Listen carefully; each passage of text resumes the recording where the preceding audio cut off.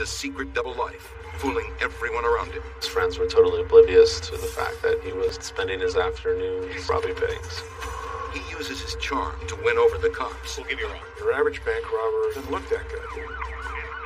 Now, the FBI must identify the bandit and put a stop to his bank robbing spree. Stay down on the ground! Criminals sometimes try to escape from justice. This is the story of how one man almost got away with it. 1985, San Diego, California. At approximately 4:45 p.m., a first-time bank robber takes his place in line. He waits for the next teller, a note clenched in his hand. 23-year-old Joe Loya is no stranger to crime. For the past 2 years, he's been a small-time felon. Today, he's ready to raise the stakes. What happens in the next 2 minutes will change the entire course of his life. I walk into a bank and now it's 4:45 and banks close at 5 in those days. So this is it. I put my fanny back on the counter and I slather this note. We have a bomb. I have a gun. Give me the money now. The teller reads the note slowly, refusing to make eye contact with Loya. 15 seconds go by.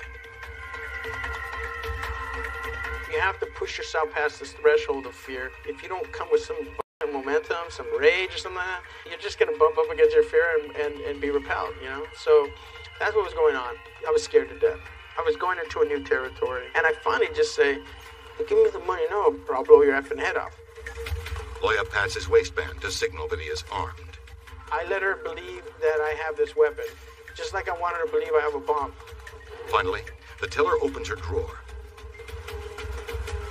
She passes a wad of bills over the counter. I walk out of the bank,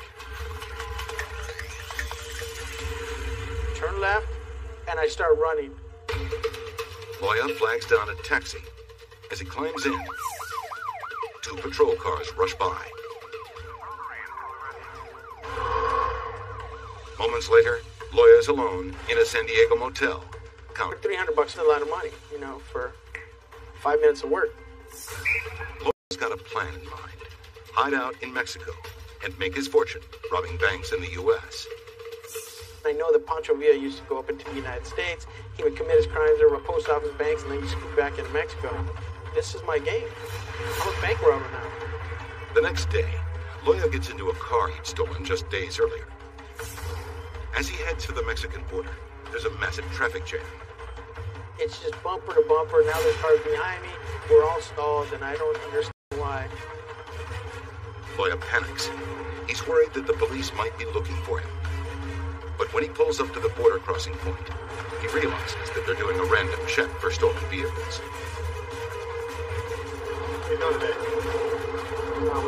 A policeman runs a check on his car. Run that off for me if you don't mind. I'd be happy. Loya knows he's in trouble. He's driving a stolen car.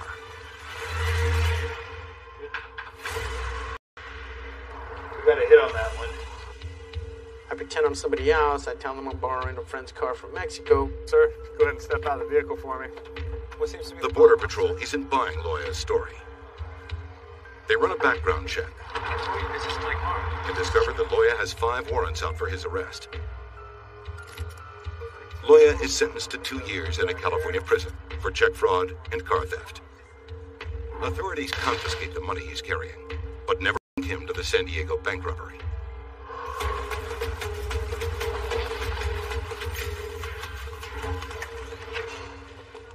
While in prison, all Loya can think about is the adrenaline rush from the bank robbery and how he got away with it.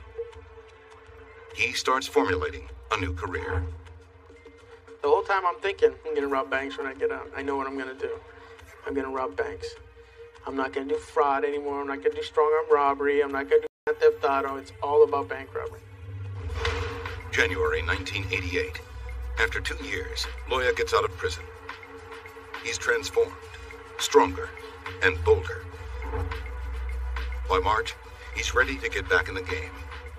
He abandons his original plan of crossing between Mexico and the U.S. Instead, he decides to build up his bankroll in California, then flee to Mexico for good. He drives around Los Angeles, searching for the right bank to rob. Finally, he pulls up to a strip mall. Loya patiently waits in line. Then, he hands over a deposit slip with a message.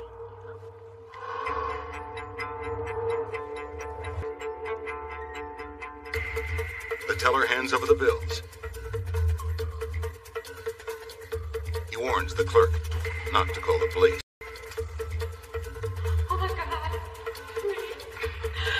That man just robbed me. When I walked out of the bank, I didn't get in my car and drive away. I walked through the parking lot very casually, and I could turn around and I would see when people walked out of the bank, they would immediately start looking for the getaway car. To escape unnoticed, Loya's strategy is to park his car about a quarter mile from the bank. This way, he'll blend in with the crowd as he walks through the parking lot. They never saw me. And I would get to my car and I'd drive away. They never saw what kind of car I drove. At his car, Loya immediately changes his outfit. He wants to make sure witnesses are unable to identify him. Then, he drives away just as the cops are racing to the bank. And I'd go home that night and I'd feel incredibly mellow. And I would take myself to a nice restaurant in Santa Monica or something. By 1988, Southern California is known as the bank robbery capital of the world, averaging 1,400 robberies per year. It was a situation here in Los Angeles where there were so many robberies that we needed to keep track of these individual serial bandits. FBI agent William Rader steps up to the task. He takes on the role of bank robbery coordinator for the Los Angeles division. His job is to review and analyze every serial bandit in the area. Then, he must determine which bank robberies they're responsible for. By July 1988, Rader has been closely following Loya's robberies. He's not surprised that the bandits already robbed 4 banks. You must understand that virtually every bank robbery is committed by a serial bandit. Nobody robs just one bank. They're like eating potato chips or cocktail peanuts. Nobody has just one. Rader examines the only shreds of tangible evidence, bank surveillance photos. He carefully analyzes these photos and comes up with a profile for the bandit. I thought initially, because he was robbing so consistently, that perhaps he was a hardcore narcotics addict, a hype, as we termed them at the time. However, surveillance photographs belayed that fact.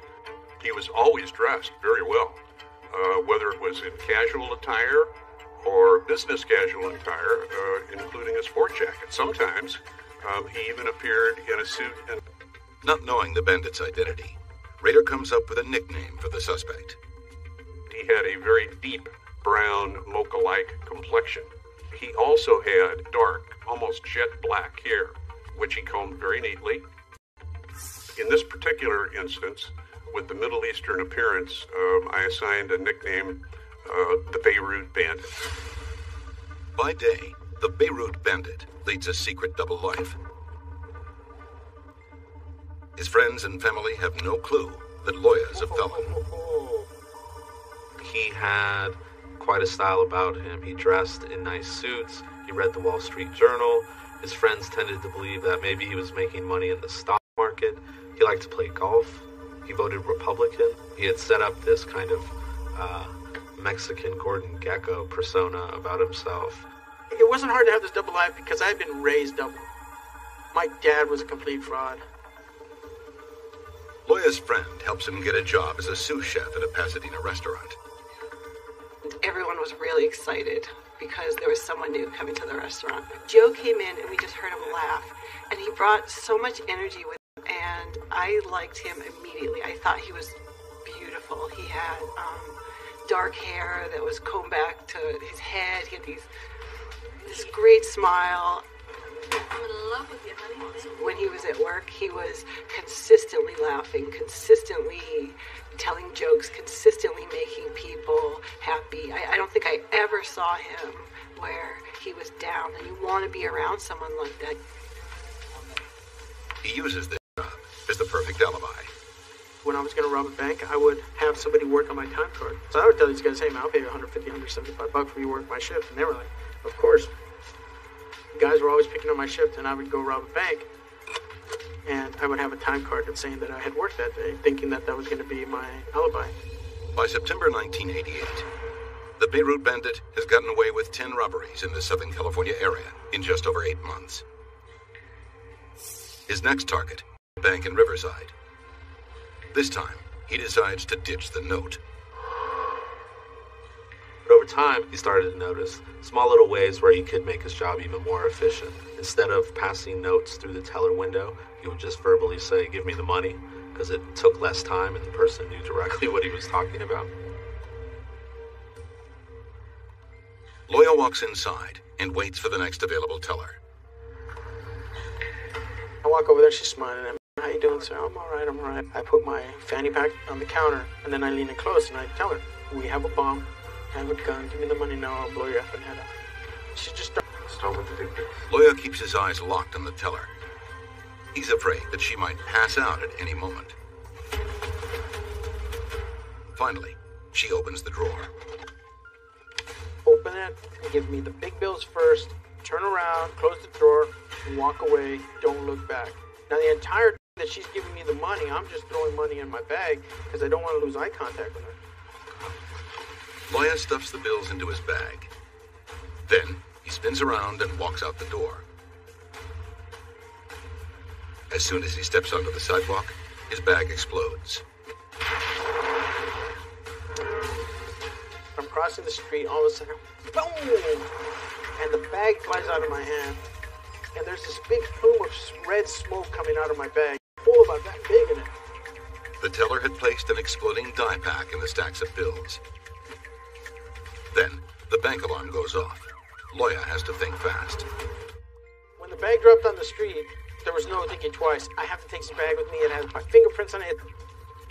Loya reaches for the bag. His eyes suddenly start to burn. It's tear gas. I'm thinking I might not make it in my car because my eyes, I swear, any second now, they feel like I'm just going to stop because they're just so burning so intensely. As Loya struggles to his car, he hears sirens approaching. There was a moment where I thought I wouldn't make it to my car. I really felt like there's no way I'm making it to my car. Loya finally makes it to his car. He tears off his clothes and stuffs them into the trunk. He sees a cop car flashing its lights. It's headed directly towards him. I get my sunglasses on and I'm blinking. And a cop comes this way. And I'm just hoping that he doesn't suspect me or that I don't fit the description. And now I don't look like the guy who just walked out. I think he's going to turn around for me, so I go down this block. I eventually get out of that neighborhood, and I drive to the next town. When Loya pulls up in front of his apartment, he takes out the bricks of bills. The red dye has ruined all the money. I thought to myself, man, this woman was slick. She made it, so I had to look at her eyes, so I couldn't see that she was giving me what amounted to as totally fake money. I ended up having to throw away the money, and it was about $7,500 that I threw in the trash.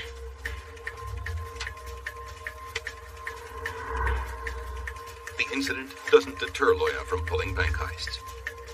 He continues to lead a double life. So I'll tell you, man, we're going to go to Vegas, have a great time, right?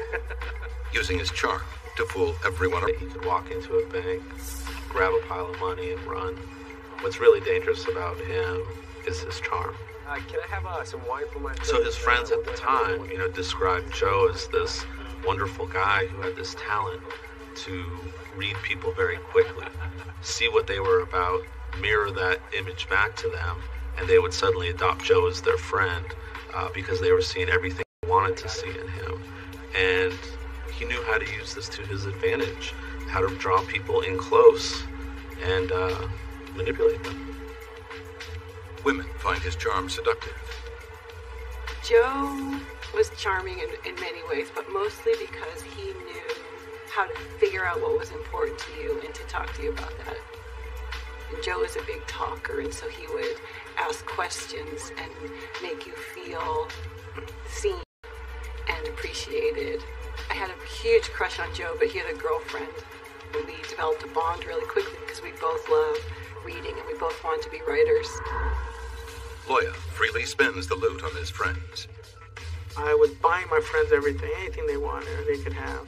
Playing golf all the time, and paying $30 for golf, and then buying all my friends clubs. And I just wanted to be that guy. I wanted to be a guy who bought everything.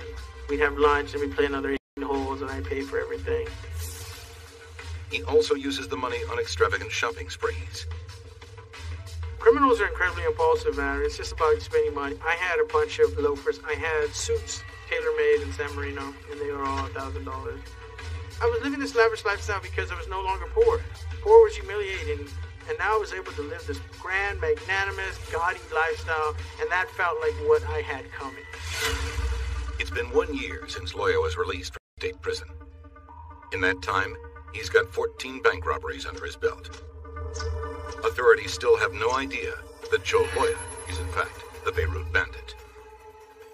The real difficulty in working the bank robbery matters is initially identifying who the individual is. On the morning of January 4th, 1989, Loya wakes up with an epiphany. He decides he's ready for the big time. I woke up one morning ready to terrorize some people today. I look in the mirror and I tell myself, don't return today without $50,000. I was going through money so fast that $10,000 wasn't lasting me very long. On the way to scout his next target, Loya gets a familiar feeling in his gut. On the way to a bank, my body would get scared. My mind was strong, but my body would start to panic. I would get stomach aches. And that's how humiliating things that happen to you when you were a kid. And I would start thinking about my dad and the bullies. So there was this sort of group of memories that would instantly incite my rage, and my rage would just shove down my fear.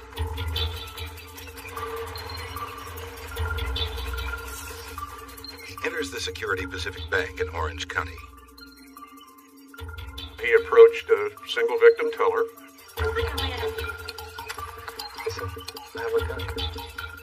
Made his oral demand for cash.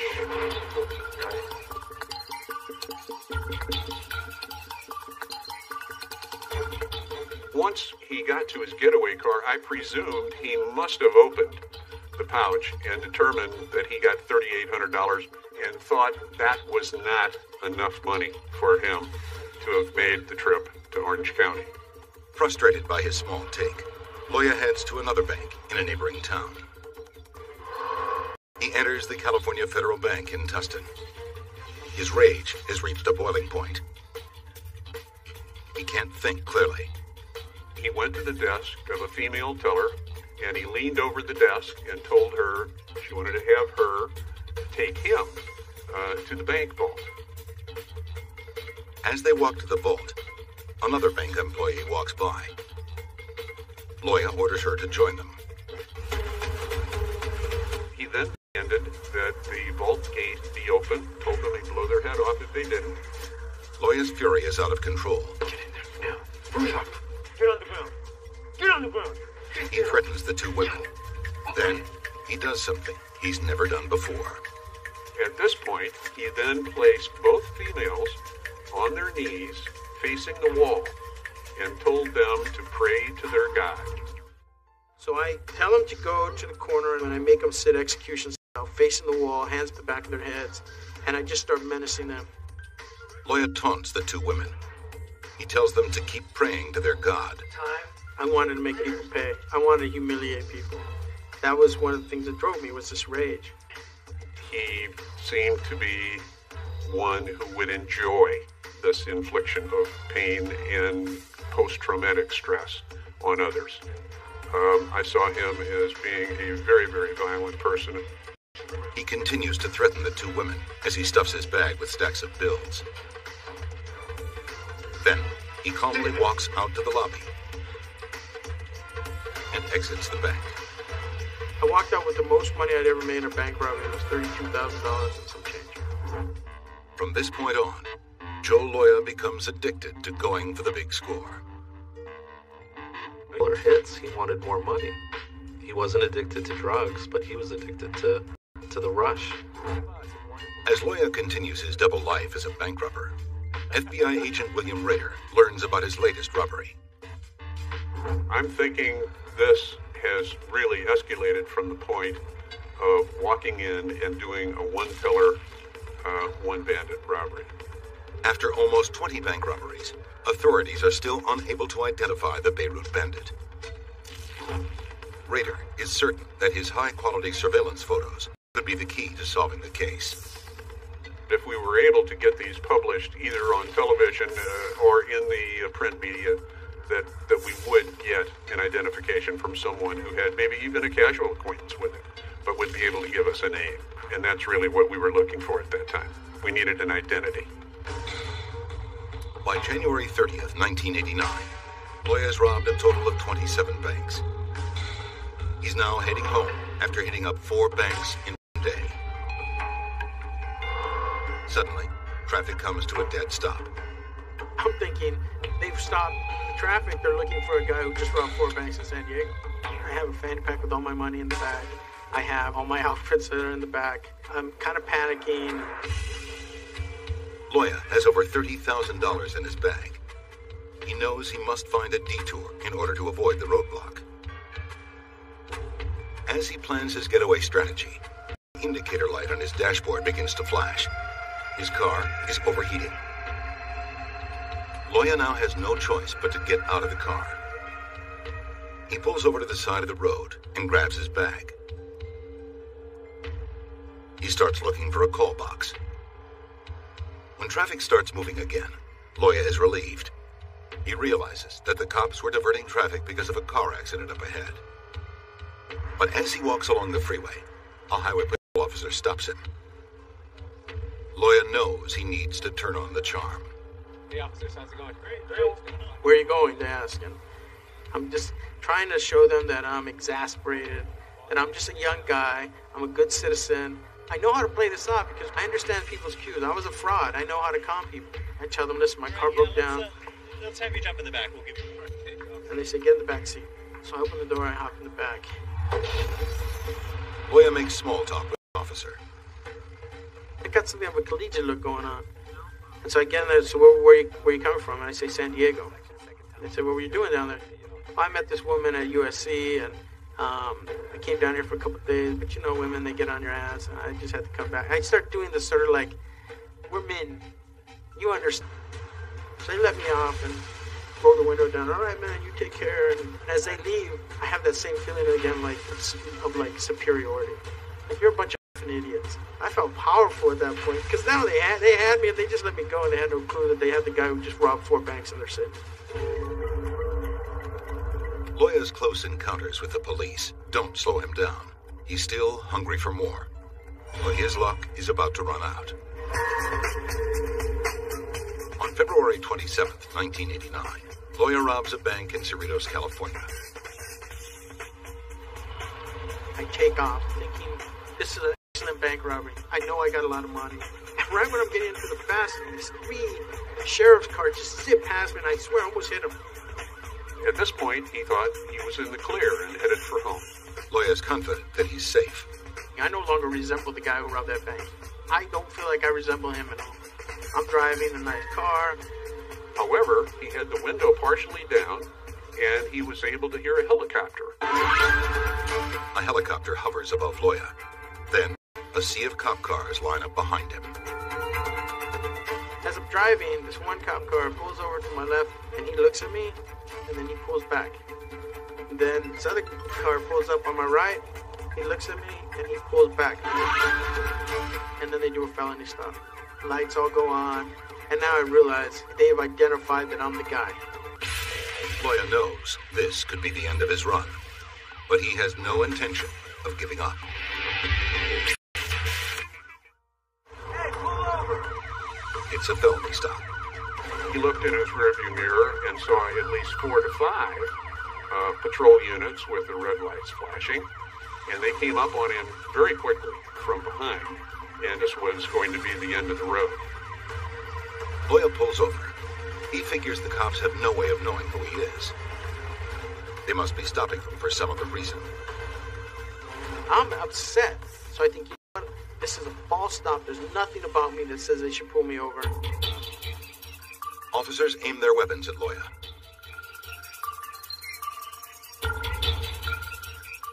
A cop orders Loya to exit the car and lay on his stomach.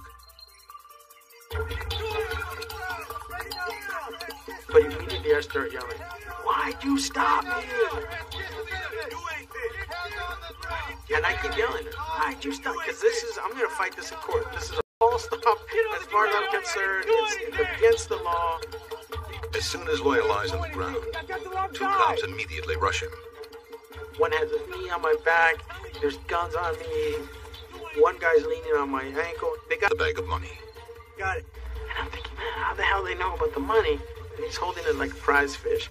The Beirut bandit is a victim of a new piece of bank technology. The tracker pack.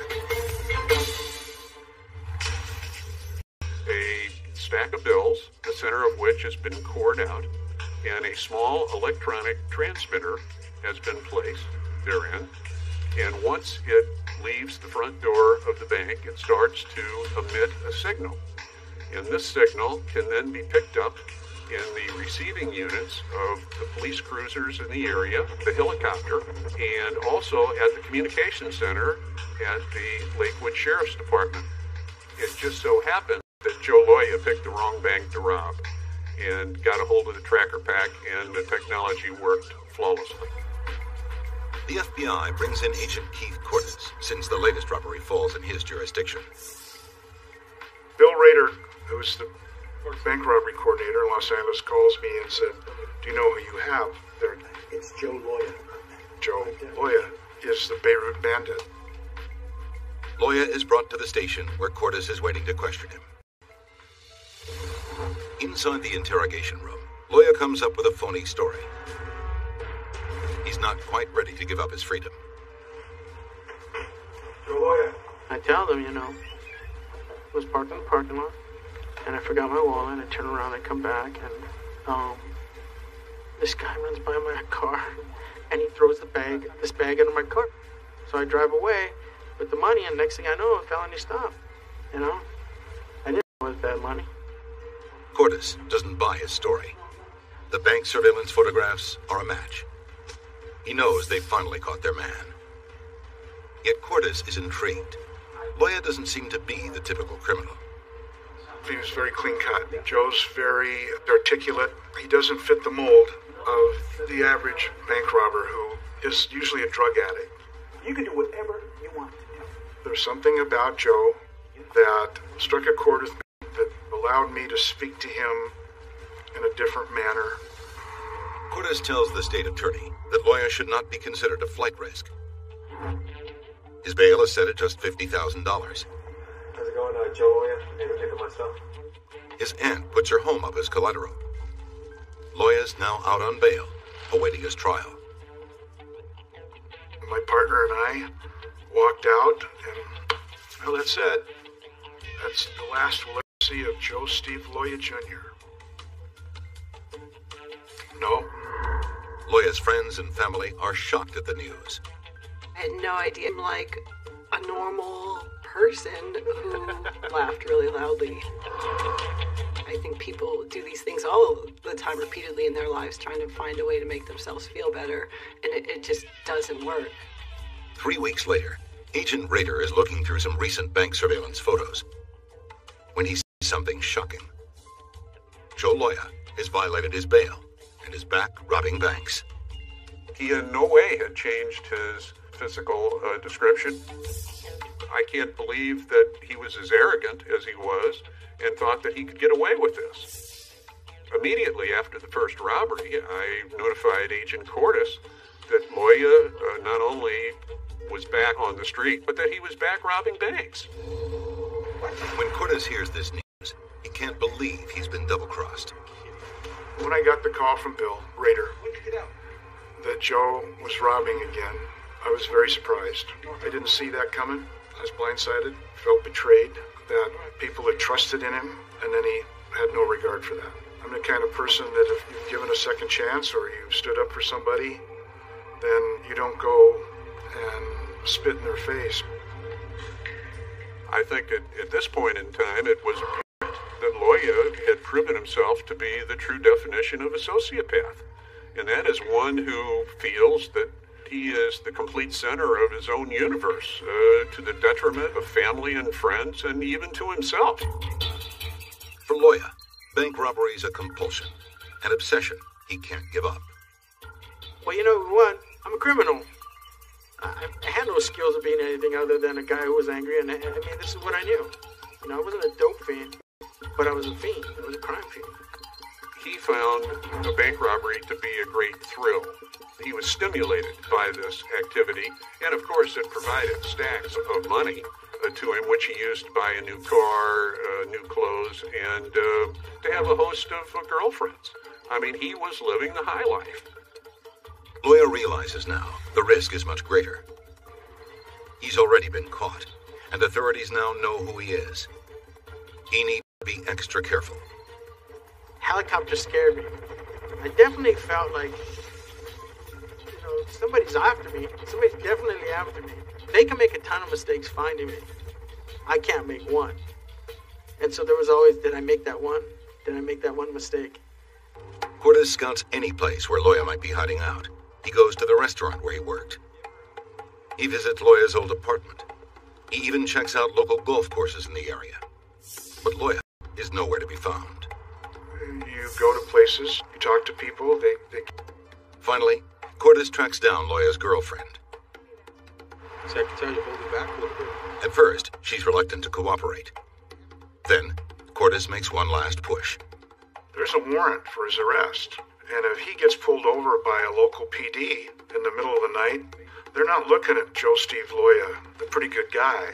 They're looking at him as an armed felon, a bank robber, and no telling what would happen. Loya's girlfriend finally agrees to cooperate. She tells Cortez that she has plans to meet Loya at the UCLA campus the following week. Loya wants to give her some money before he flees to Mexico. You know, it's hard. Once we knew exactly the time and the place, we put together a team of younger agents who could stand on the UCLA campus, look like a UCLA student. On May 12, 1989, 7 undercover agents are positioned around the UCLA campus. They spot a young man sitting down in the student quad. He's sipping a cappuccino, reading the New York Times. They think this could be their man. Joe Loya. A young undercover agent quickly grabs his arm. Hey, come here. But Loya won't go down easy. Another agent steps in to restrain him. He's grabbed by a female agent. He grappled with her and threw her to the ground. He wasn't obviously going to go quietly. The first agent jumps on top of Loya, but Loya fights back. I'm just pounding on him. I'm pounding on him. And I'm thinking as soon as I hit them, I'm going downstairs. I'm going to go up the back. I'm going to go up the stairs. I'm going to climb out of the way. I mean, I'm already, like, I know how to get away. Before Loya has a chance to get away, the rest of the agents close in. And all of a sudden, I can't move. All these guys rushed me. I can't move. And all of a sudden, I hear click, click. Stay on the ground. After 15 months, Loya's run is finally over. Okay, come on. All right. He's taken to the campus police department, where he comes face to face with Agent Keith Cortez. They brought him to the UCLA police department, where I was waiting for him. And he was not very happy. He was very angry, and I was angry. Well, I'm thinking, I'm not getting bail again. You know, I'm not. They have me. I'm going to go do time. This was it. My run was up. On the way to the courthouse, Loya and Cortez have another serious conversation. On that ride back downtown from UCLA, told him that even almost had his aunt and uncle lose their house, that you're still redeemable. I said, look, you're You're going to get more time now, but when you get out, you still can change your life. I'm not sure why I did that, but I did. At the arraignment, Loya is charged with only 10 of the 31 robberies identified by the FBI.